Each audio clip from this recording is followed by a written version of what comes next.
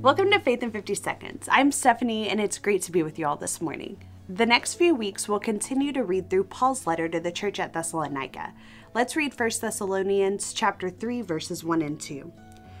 Paul wrote, "So when we couldn't stand it any longer, we thought it was a good idea to stay on in Athens by ourselves. And we sent you Timothy, who is our brother and God's co-worker in the good news about Christ. We sent Timothy to strengthen and encourage you in your faithfulness." Who are the encouragers in your life? Even though Paul was far away from the Thessalonians, he continued to find ways to support and encourage them. Distance doesn't limit us from loving others. How can we find ways to share encouragement to a few people who may live far away from us?